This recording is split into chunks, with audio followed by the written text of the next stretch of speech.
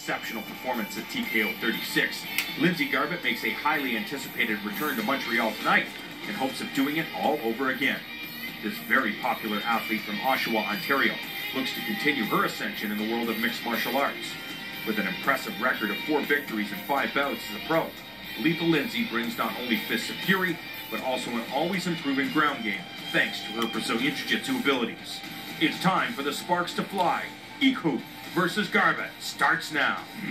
Thanks for coming. You can check it off the bucket list. You're coming to fight a non-human.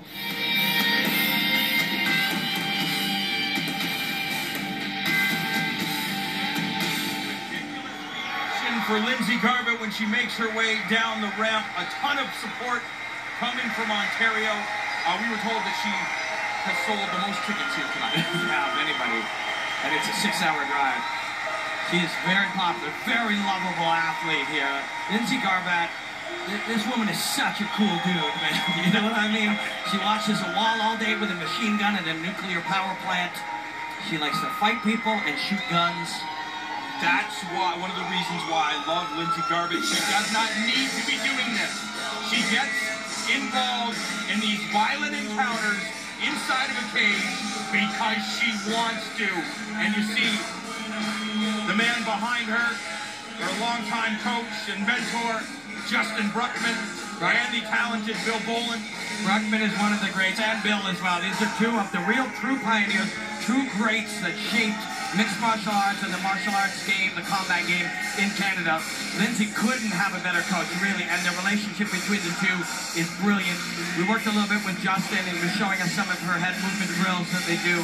You'll see it. She slips her head off the line so incredibly well, counters so quickly, but she loves being in here. That's the noteworthy thing. You see the true joy in being in a fist fight in a cage, and yeah, you're gonna love this. Justin told us that Lindsay really is the type of person that makes everybody else better. That people want to be around her because of her infectious nature and her pure positive attitude. Always has a smile on her face. But when it's time to go to war, it's time to go to war. You don't see too many people smiling and hugging and when they're cutting weight, but always with her. She wants to be here and she gets her wish. And she's got a tough fighter that has come all the way from Belgium to give it to her. We are getting ready for the introduction to this 115-pound battle. Mesdames, Messieurs, Rinkage présente ce duel de 3 rounds de 5 minutes dans la division féminine des poids pailles. Ladies and gentlemen, Rinkage presents this bout scheduled for 3 5-minute rounds in the women's strawweight division. Les juges pour ce combat, judges for this bout, Monsieur Richard Blouin, Monsieur Richard de Carufel et Monsieur Pasquale Procopio. L'arbitre, the referee, Monsieur Philippe Chartier. Tout d'abord, dans le coin argent, portant la culotte rose, elle compte 2 victoires, dont une par KO et une par soumission en 3 combats. Introducing first, fighting out of the silver corner, wearing pink trunks, she has 2 professional victories, with 1 coming by way of knockout and 1 by submission in 3 bouts. De Bruxelles, Belgique, pesant 117,2 livres, from Brussels, Belgium, weighing 117.2 pounds, the Pineapple, Great Echo. Et son adversaire dans le coin or, portant la culotte noire, elle compte 4 victoires, dont 3 par KO en 5 combats. Her opponent fighting out of the gold corner, wearing black trunks, she has 4 professional victories, including 3 coming by way of knockout in 5 bouts. De Oshawa, Ontario, pesant 115,8 livres, from Oshawa, Ontario, weighing 115.8 pounds, Lethal Lindsay Garbatt. Lindsay looks so focused right now. She always is focused. Her opponent failed to make weight. Unfortunately for her, there were some issues with the flights. Her flight was delayed. But Garbatt's team came to fight. And they came in late, and it's 1 extra challenge. But you see, she came to fight as well. Moving very nicely.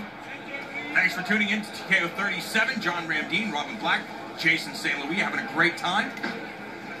Chartier, the third person inside of the cage and in charge of all the action. In her last fight, Lindsay just came out hyper-aggressive. You can see she's starting a little more calculated here. That joy of being in combat kind of took over her, and she didn't play the way she wanted to. So light on the feet. This is what Lindsay Garbatt looks like. This is how she fights. Light on the feet, moving the head, smart choices. That guillotine is in there. She's got to be very careful to sweep these legs by. Smoothness and angles leads to the takedown. Yeah, just have to be very careful not to end up in guard, and that control of the neck is still there. You can reset this and get this choke from here. Lindsay wants to pass to her own left, but that right leg there, laced on her foot, is preventing it. TKO will use this to get back to her feet and maintain that guillotine. She'll look for guard again. But Lindsay now needs to sweep those legs to the side and not end up in the guard. TKO looks very good. Very good. Calm and composed. And she's taken down once again.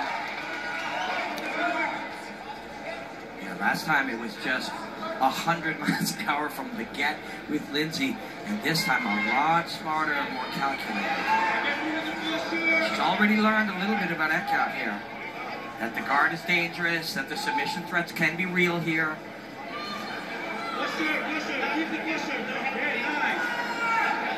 Garbatt just making it physical right now. Staying low. That's how people are playing that modern game down very low. And now overhook here, and controls the head, throw punches and knees from there. And separates. See if the head movement is there right from the beginning. Garbatt appears to be the better athlete of the two. A little larger too, a bit more meat.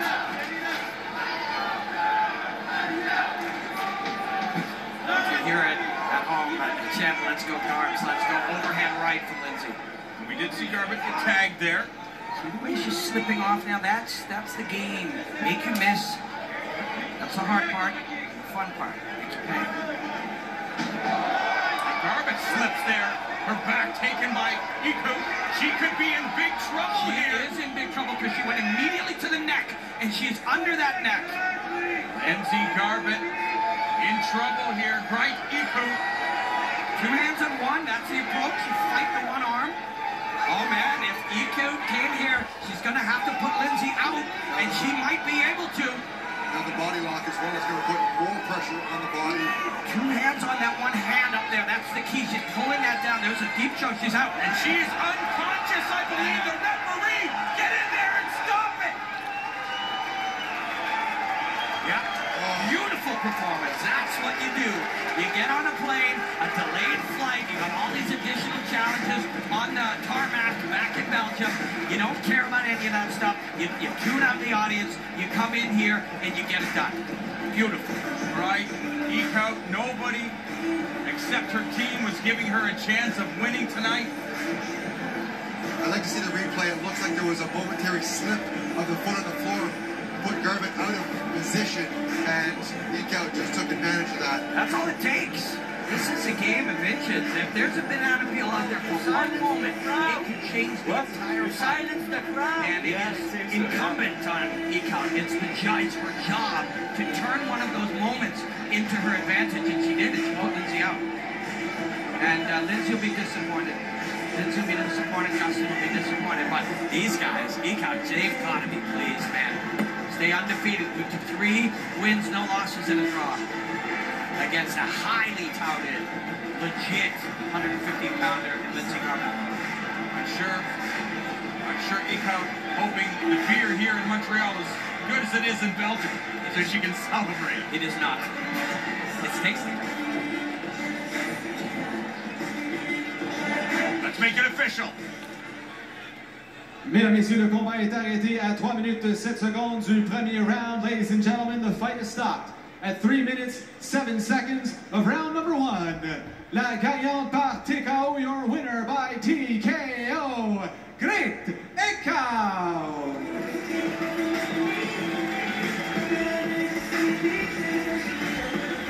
Yeah, it was.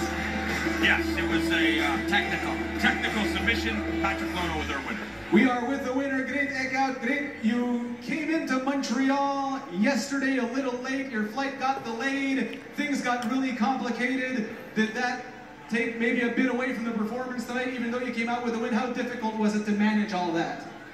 Yeah, well, the weigh-in was very hard. I just got 2 hours, so it's very difficult.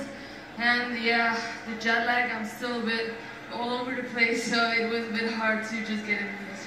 Well, it didn't show. You had an incredible performance tonight. You were able to hit her hard with the punch, and then you just pounced on her like a lion jumping on their prey. Was that the plan all along? Did you want to get her to the ground and be able to finish it there? What was the game plan coming in? I wanted to get it to the ground, yes, and I also saw her last performances, and I saw it was hard to tap her out.